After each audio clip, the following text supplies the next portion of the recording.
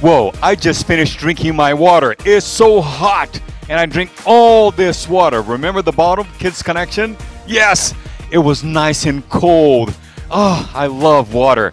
Welcome to Kids Connection, kids. My name is Audrey Zorik, Director of Kids Connection here at Vallejo Drive Church, a place where we learn how to connect with each other and with God through activities, fun songs, and Bible stories.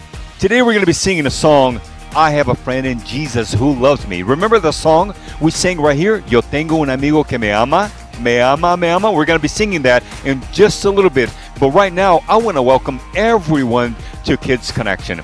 If this is your first time, I want to welcome you and let you know that every Sabbath we have a new program right here at Kids Connection. So come back, check out new programs that we have, fun activities and different stories every Saturday. And if you're a regular, we want to welcome you back. It's so good to have you guys here. Welcome back, kids. All right. So on a hot summer day like today, what better than drinking water, right? Well, did you guys know that in the Bible it says that God is the living water? And without this water that we drink, we will die. And the same way that without Jesus, we cannot survive. That's right.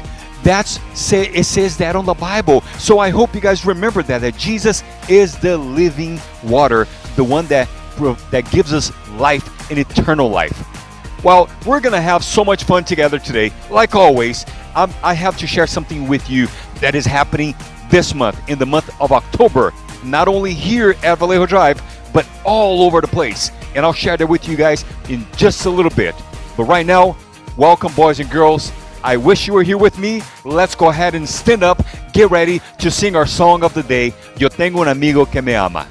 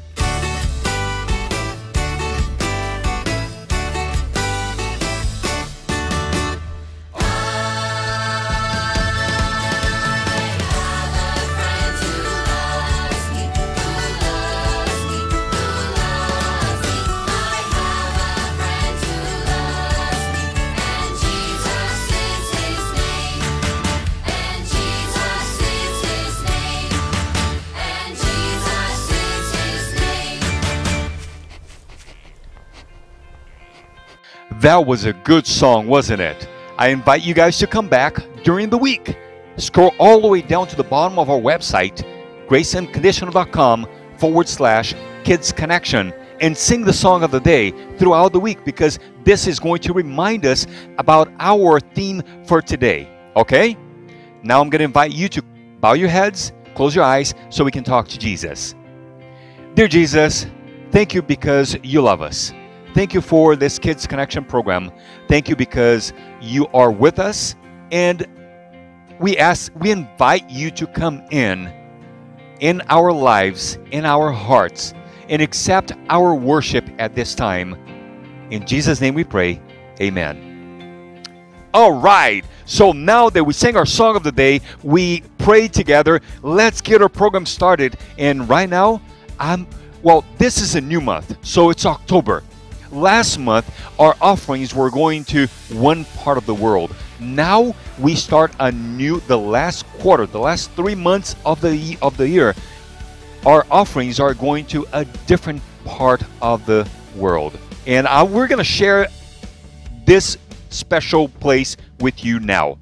It's a place where it's one of the places that has most people in the world in one single country.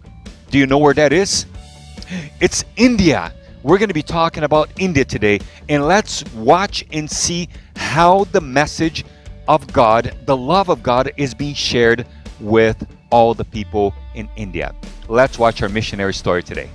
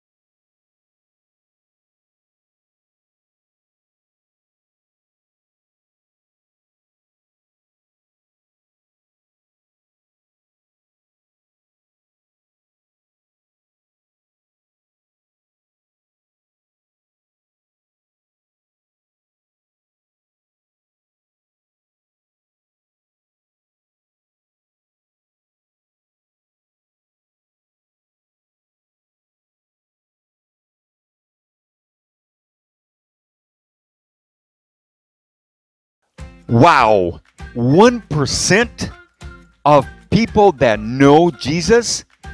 That's incredible. We need to do something. We need to contribute with our offerings and let people know that God is love. God loves them. And since we can't go there, our offerings can help programs like the Hope Channel to share Jesus with the people in their own language, the way that they understand. So ask mom and dad to donate to the missionaries, clicking on the link on our website and donate to the missionaries. Don't forget that, okay? Also, brand new, I want to share with you guys is that we have a way that you can donate to Kids Connection.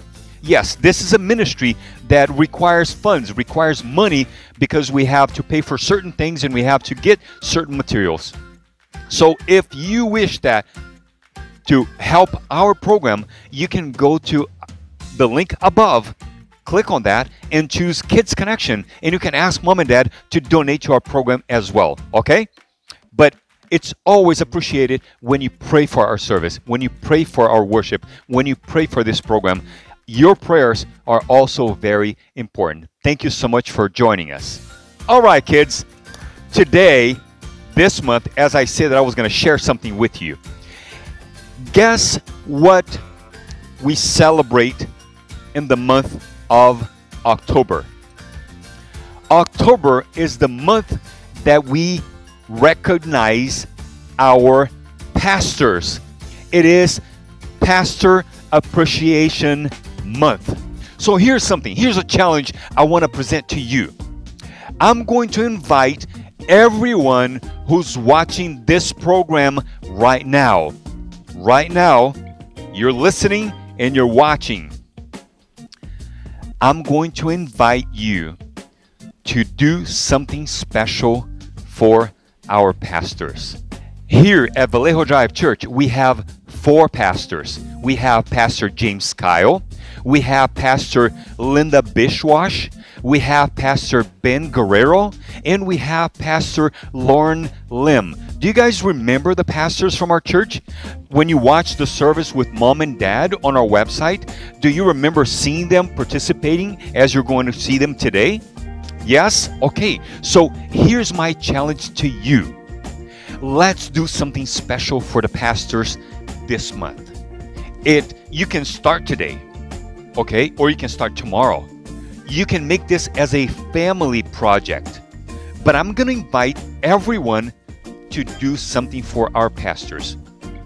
Either you record a message and you send it to us, a message to the pastors saying something to Pastor James, Pastor Ben, Pastor Linda, or Pastor Lauren, or all of them, or I'm gonna invite you guys to write a note. Draw a card, say how much you appreciate them, say how much you miss them, say something special that you think is special for our pastors. And I'm going to ask you to send those posters to the church, those cards, those notes. Send it to the church. The address is 300 Vallejo Drive, Glendale, California, 91206. It's the address to the church.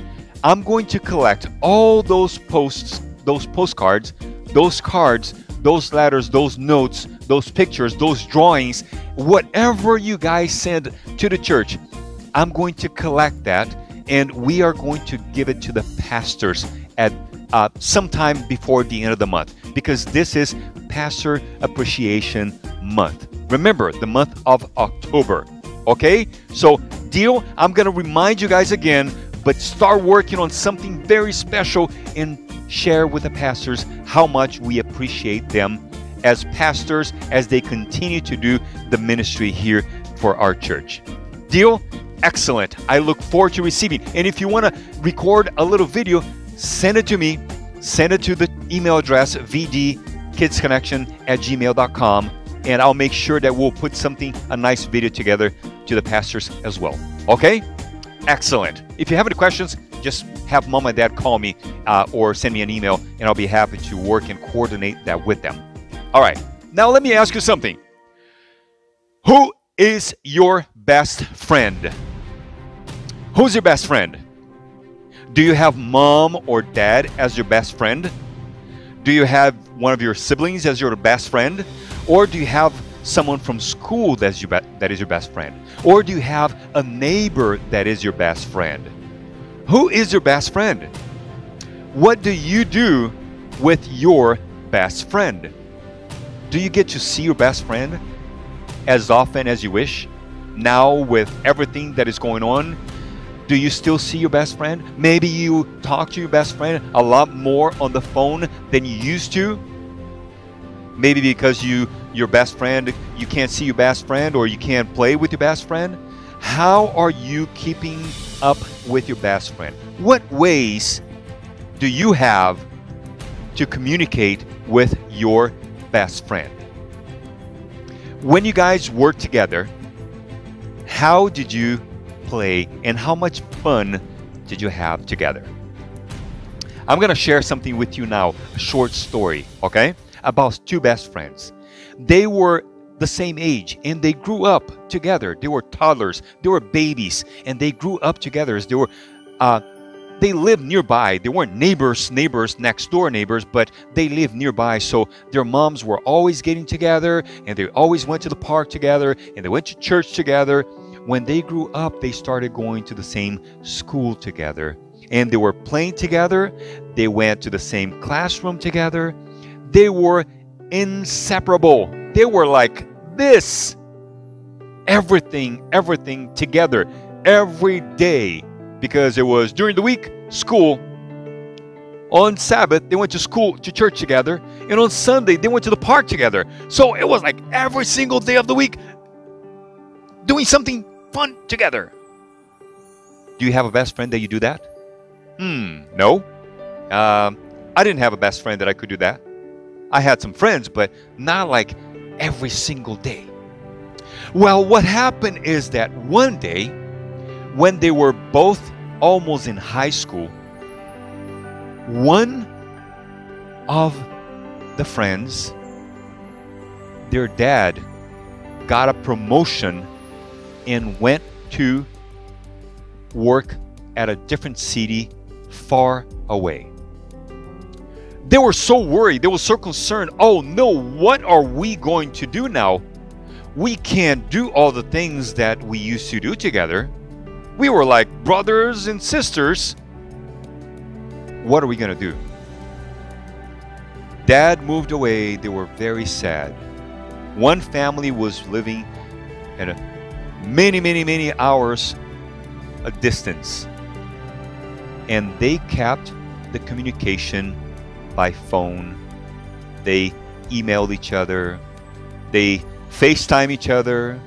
They play games on Zoom together. And despite the distance and how far they were, they still kept the communication that they had. They shared their secrets. They shared their problems. They laughed together. They cried together. One day, when they were going to college, they decided that they wanted to go to the same college. And when they met back at college, they were again inseparable. Just like when they were kids. Nothing had changed. Everything was the same. Let me ask you something. Why do you think that they were back where they were in the beginning? Why do you think that when they met again, they were still best friends? Just like when they were back in school and when they were kids. Why do you think? Well, if you guessed that it was because they kept the connection and the relationship by phone, by Zoom, by FaceTime, by emails, you are absolutely correct. Because they kept their relationship and their friendship going, they shared all their secrets and they continued the communication with each other. They were able to keep their friendship alive. Okay? But if it wasn't for that, if they had never spoken again after one of the friends moved away, and if they have never seen each other or written emails to each other to share what was happening, if they had not kept contact with each other, that friendship would have disappeared. In order for us to keep a friendship going, we have to do things together. We have to play, go places, share secrets, tell stories, laugh together, go eat together, go visit each other's houses. And that's how we keep the friendship alive. I have friends nowadays that when I was a kid, your age, we used to go to school. And now I'm still friends with them because we have cell phones and because we message each other all the time. We keep the relationship, the friendship alive. Friends, there's someone who is my friend. There's someone who's my friend because he loves me. And this someone is also your friend because he loves you. I'm talking about Jesus. Jesus is our friend. Jesus wants us to share things with him. He wants us to tell him secrets. He wants us to tell him our problems, our happiness, our joy. He wants us to laugh together and cry together. But in order for us to keep, for you and for me, to keep this friendship going, we need to have that communication. We need to communicate with Jesus, and we need to share things with Jesus, and we need to listen, and we need to read about Jesus. That's how we keep that friendship alive. In today's story, we are going to hear about someone who was a very, very good friend of Jesus, of God. We're going to hear what he did and why he was a best friend of God. And just like on our song of today, I have a friend who loves me. He had a friend who loved him all the time. Stick around. After the song, your teacher is going to share the story with you of who this friend was and what he did. Right now, I'm going to invite you to stand up and sing our song of the day one more time. I have a friend who loves me.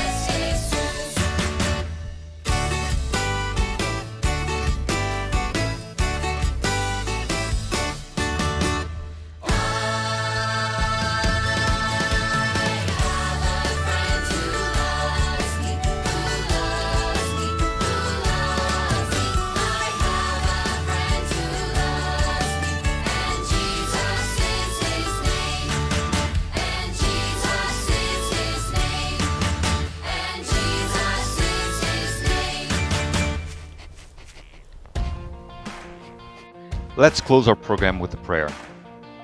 Dear Jesus, thank you so much because you love us, because you are our friend. And thank you because we can be your friend too.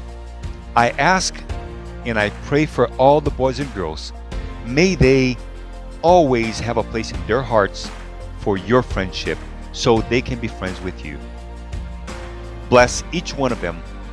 Protect them as we continue now and listen to the story of the Bible. In Jesus' name I pray, amen. Wonderful. Thank you so much for joining us on another Kids Connection program. I wish you have a nice, cool day. Don't forget to drink a lot of water. I love you guys so much. I miss you. Stick around for your teacher's program.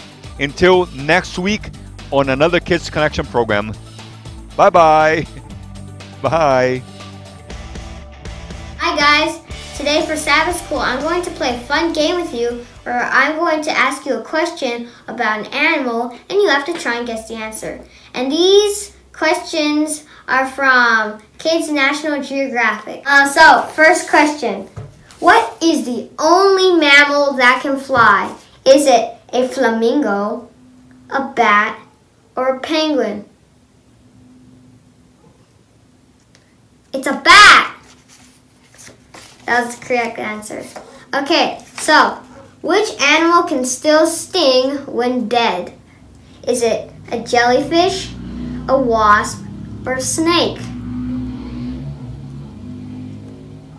It's a jellyfish. Okay, next question. Which insect has more muscles than a human? Is it a caterpillar, an ant, or a butterfly? It's a caterpillar, because it has to move all those legs. Which animal can eat more than 30,000 insects a day? Is it a spider, a giant anteater, or a koala? It's a giant anteater. Which insect can be trained to detect explosives? Is it an ant, a cockroach, or a honeybee? It's a honeybee. I don't know why. Which bird is the only bird who can fly backwards? Is it a duck, a hummingbird, or a chicken? It's a hummingbird. Which bird cannot move its eyeballs? A parrot, an owl, or a raven? It's an owl. It moves its head to see around. Next question. What do you call an animal that is part bison and part cow? Is it a beefalo or a mistake? It's a beefalo. Those are really real for some reason. Which animal is called Old Man for a nickname? Is it a kangaroo, a gorilla, or a dog? It's a kangaroo for some reason. Which animal poop can be made into paper? Which animal poop can be made into paper? Is it a cat, an elephant, or a panda? It's a panda for some reason. Okay, so these are now going to be Bible facts from the Bible. Who is the oldest man to live on earth? Was it Adam, Methuselah, or Noah? It was Methuselah. How many people were taken straight to heaven without dying? Was how many? 1, 2, or 3? It's 2. It was 2 people, but who?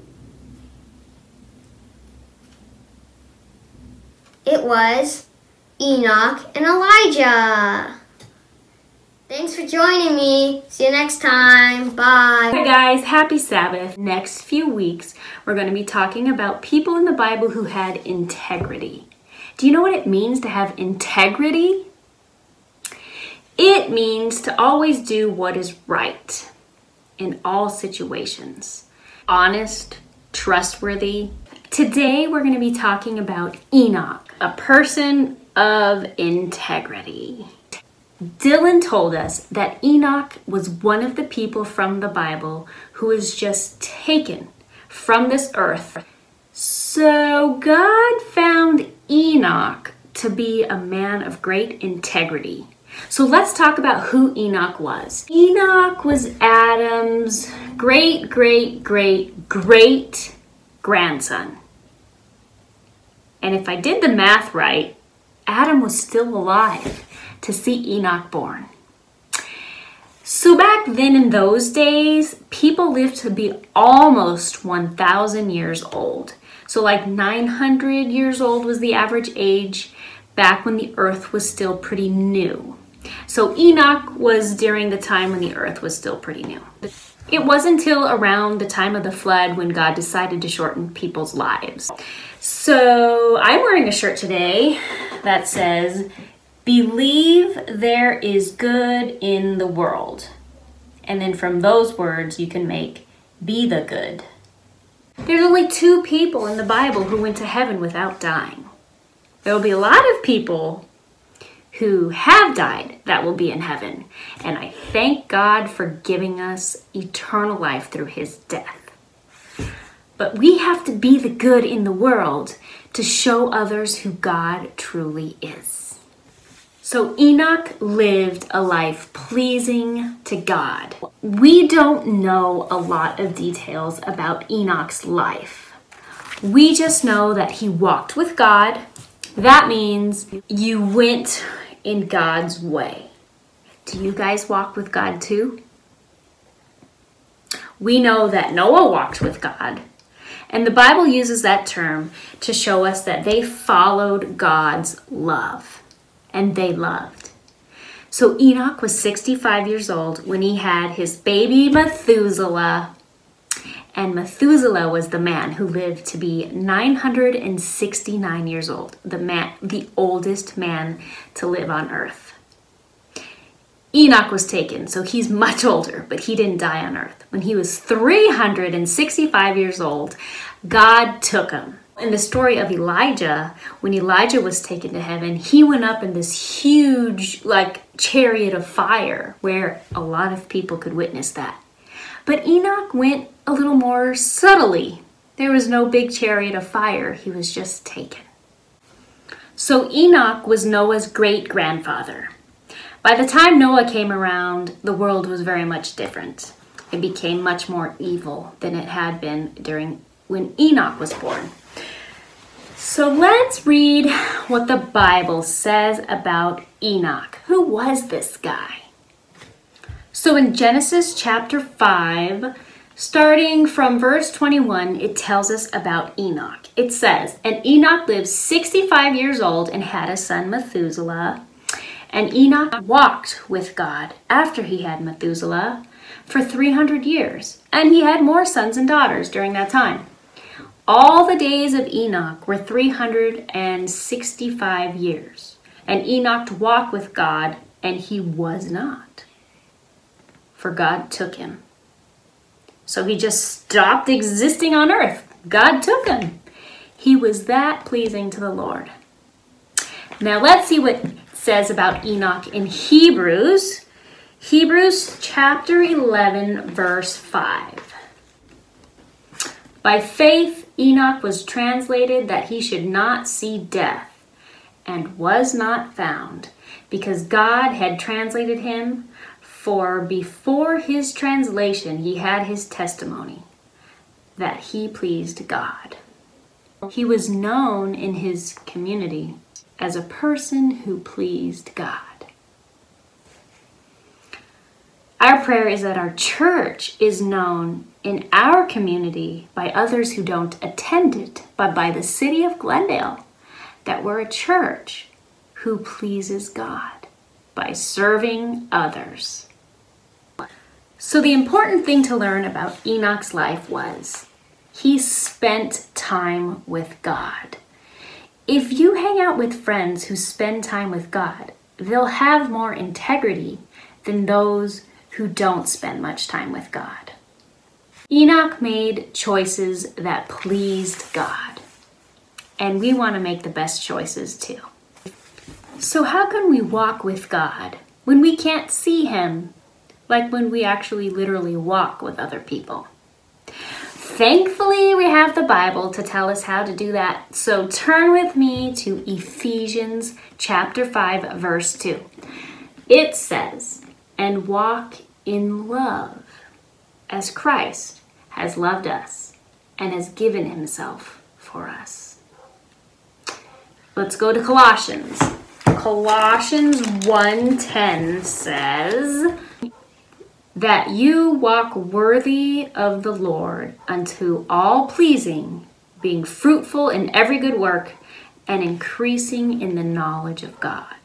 So it's telling us the more we study our Bible and become more knowledgeable and familiar with God, we can be more fruitful, meaning as we just live, we can show others who Christ is. 1 Thessalonians 2:12. "That you would walk worthy of God, who has called you unto his kingdom and glory." Live good lives for God. I know we've talked about this before. It is God who calls you into his glorious kingdom, and he wants us to be happy. Wow, let's go back to Colossians. Colossians 2:6. "And you have therefore received Jesus Christ the Lord. So walk with him." We have received God. We have received his sacrifice to save us. So why wouldn't we walk with him? Colossians 4:5. "Walk in wisdom toward them that are without. Be wise in the way you act." Be wise in the way you act with people who aren't believers, so you can reveal who Christ is. Let's go to 1 John 1:7. "But if we walk in the light as he is in the light, we have fellowship one with another, and the blood of Jesus Christ, his Son, cleanses us from sin." God is the light. We should live in the light too. If we live in the light, we share fellowship with each other, and we can all be better people for God and for each other. So if we find ourselves doing the wrong thing, we can always ask Jesus to forgive us and help us to find the way. We're going to make binoculars today so we can look for integrity in others and in ourselves. So keep these with you as we study other people who had integrity in the Bible. So what you're going to need is 2 toilet paper rolls and a stapler to staple these guys together. We'll staple one side, then the other side. And then you're going to need to have a hole punch to make a hole on the side of one, not too close to the top because you want to be able to slip a string through, and if it's too close to the top it will rip. So we'll do a little bit down.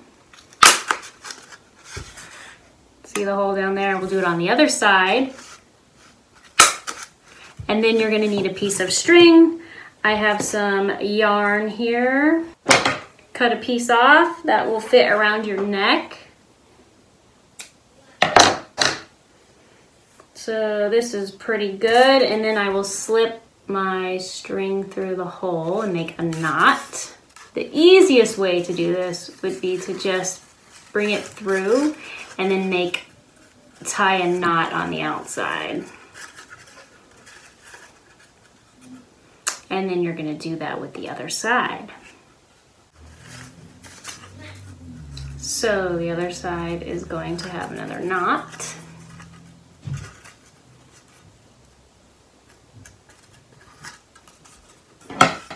Go ahead and decorate it with stickers or designs or whatever you'd like.